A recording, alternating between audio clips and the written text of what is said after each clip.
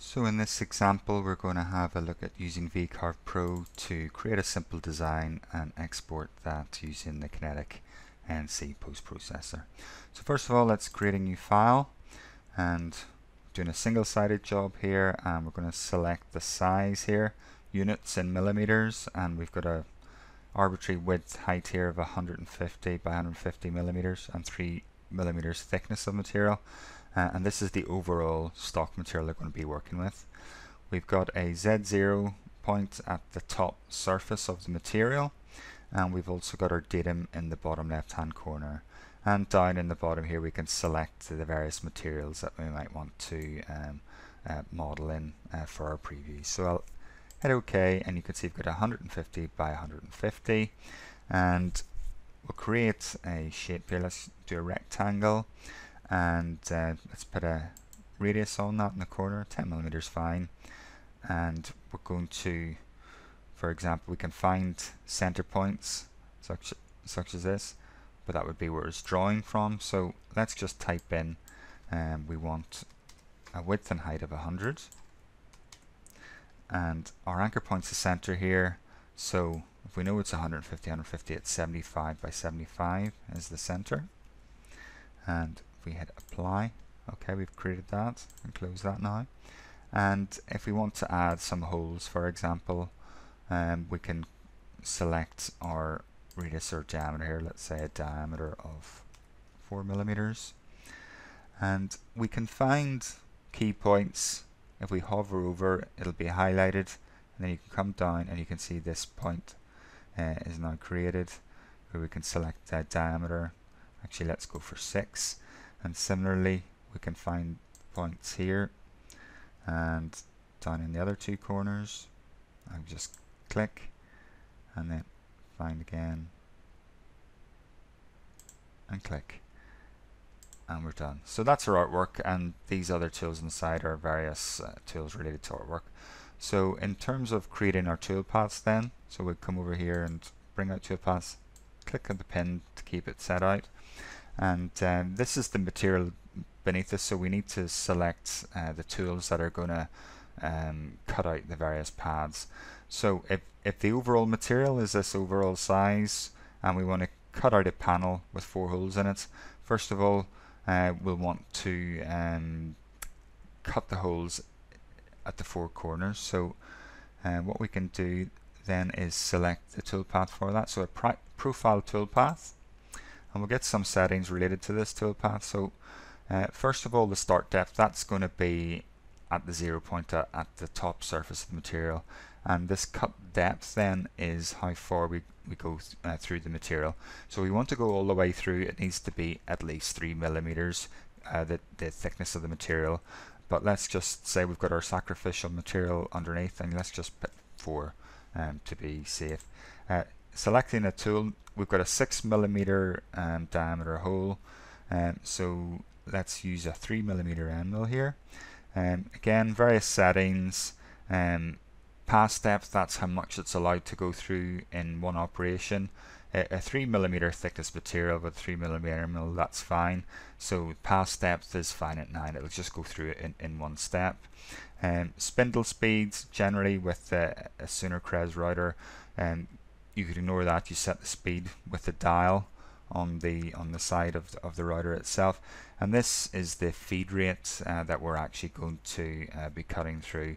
Now the default settings for a lot of this on the software can be a bit high for the high Z machines, for the smaller desktop range, simply because this software is also used with industrial CNCs. So we'll use something a bit more conservative. Let's just say 20 millimeters per second, and plunge rate, a good rule of thumb is sort of half whatever your comfortable feed rate is. So let's just put 10 millimeters per second.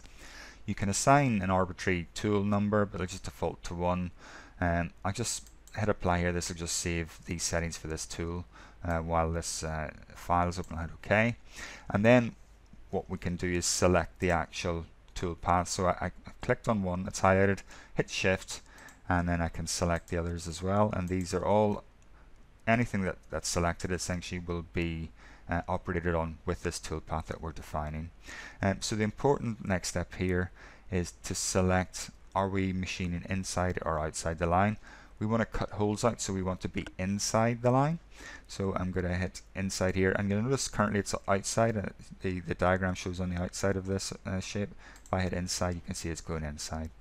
And that's fine. Don't need to worry about these and the tabs or the ramps or leads or anything like that. We can just scroll down to the bottom, and you can give it an arbitrary name here, and we'll just say corner holes.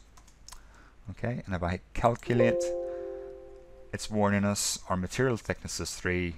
We've said we'll go through 4. Are you sure with that? Yes, we know, we're fine with that.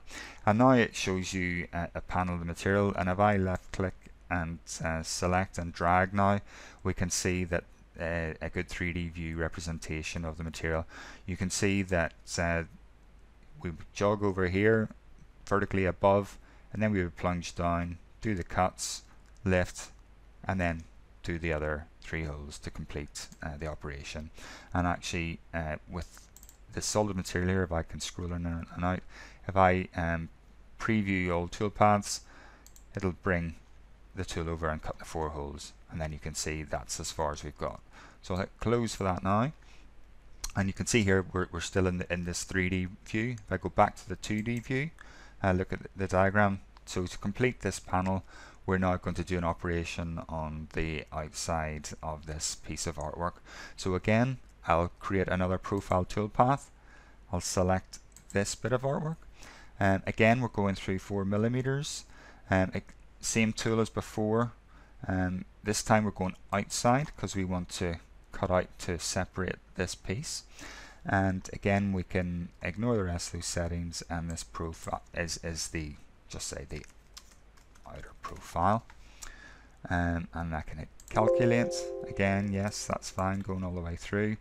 And then if I preview this individual toolpath as well, you can see it's cut it out, and that's what you'd be left with on the table of the machine. Now, one further thing you can do here is if you double click on a piece of the waste material, it'll disappear, and then you're left with your panel that you're wanting to result in. So now we've got the toolpaths generated. I can close this, and now we can go to export our toolpath. So you can hear down in the bottom right here, save toolpath. So I'll select that, and generally if you tick this, output all visible toolpaths to one file, and then anything that we select down here will be part of the output. And if I tick on toolpaths, yet you can see they're visible, and they're both selected with a tick here, and if I untick them, it would remove them from the selection. So everything's selected, and we're ready to export that. So the one thing we need to do now is select the post processor. So for KinetiC-NC, we'll scroll down around K, and here we are, KinetiC-NC. Select that, and now we hit save toolpath, and this asks us where we want to save it. I'll just save it to the desktop, and I'll call this